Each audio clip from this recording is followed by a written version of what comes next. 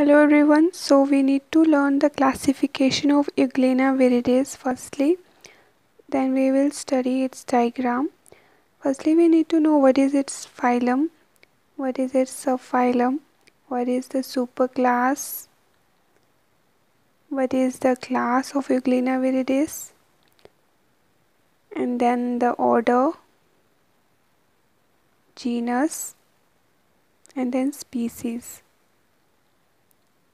So these are some basic rules of classification. Phylum is Protozoa, subphylum is Sarcomastigophora, superclass is Mastigophora,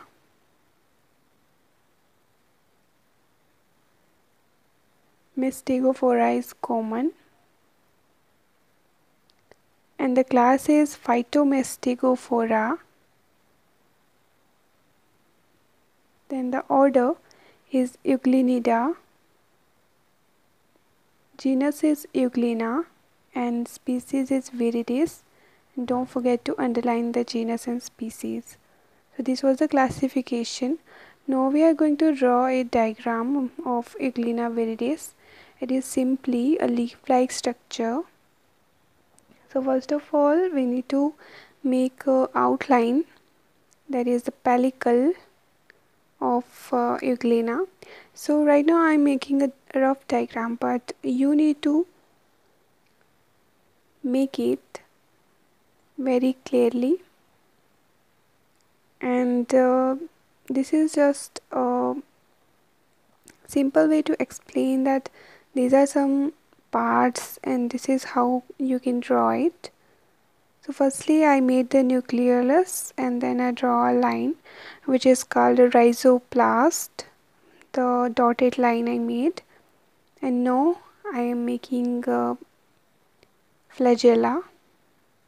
This is a locomotory flagella. I am not making it very clear because it is spherical. One flagella is long while the other is a whip-like. These are stigma, and there I made a large contractile vacuole also. Now I am making granules which are also known as paramylum bodies. These are present in the center of the Euglena.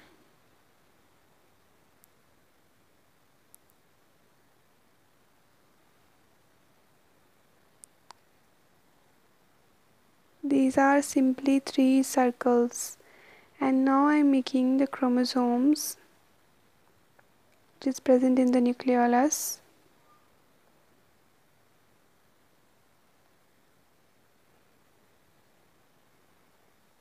This is general shape and organelles found in Euglena. Now the dotted line I am trying to make is myonemes. Myonemes are a denser part present in its body, while there is a less denser part other than the myonemes. These are the places where I have not dotted it with red lines, red dots. These are the places which are not much denser as the myonemes. I'm making it right now.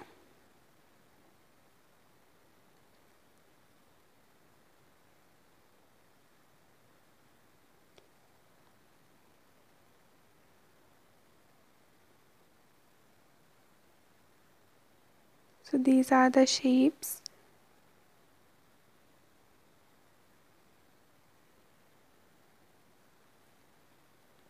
I'm not making it really clear, but I am trying to show you the basic structure of Euglena viridis.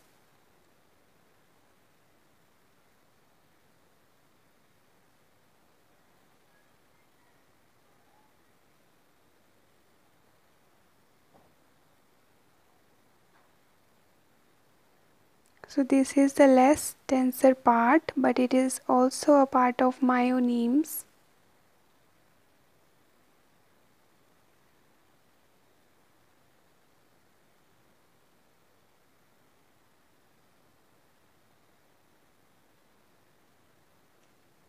paramylum bodies, granules are present in it, the nucleolus is present in it. These are the small contractile vacuoles around the large contractile vacuole.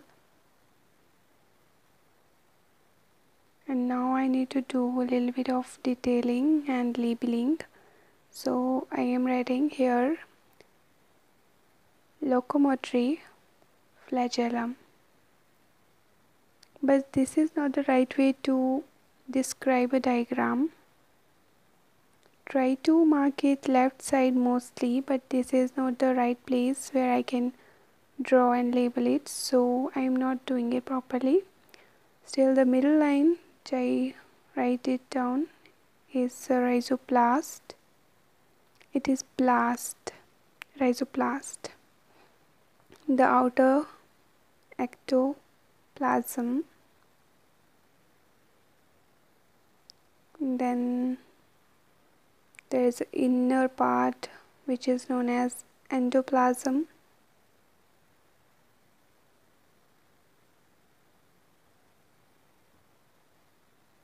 This is nucleus. It is a part of nucleus.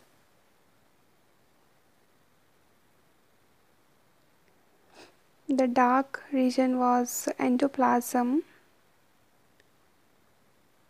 This layer, which is the outermost layer, which is known as pellicle. This pit-like structure is cytosome. And the swollen part of this is called paraflagellar body.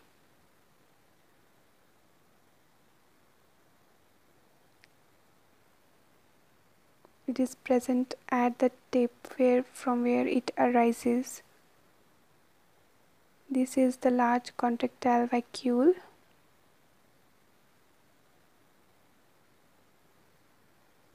And around it, the small vacuoles are known as the accessory vacuoles.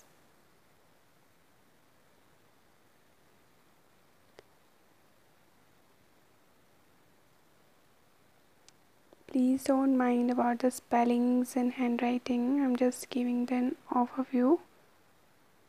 This is, as we all know, granules, or it can also be known as paramylum bodies.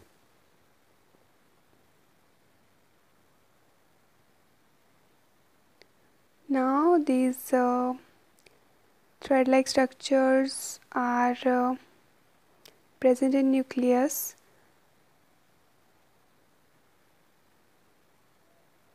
It is nucleolus and this is nucleosome. Now I'm going to mark it with a red color that this is chromosomes.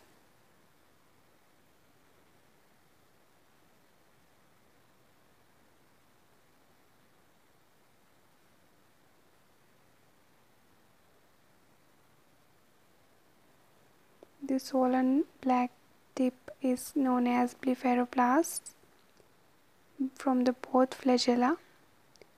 This tip is known as blepharoplast.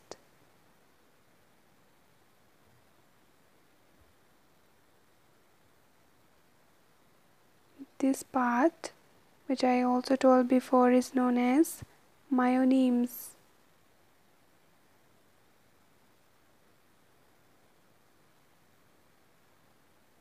That region is known as nuclear membrane. The outer membrane of nucleolus is known as nuclear membrane. This was all about nucleus, and this is the general structure, but do not label it like that. It is a really bad labeling, I know it, but I'm just trying to fit it anyway.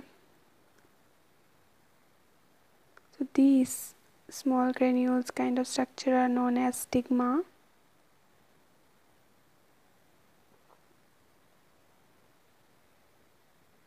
Thank you.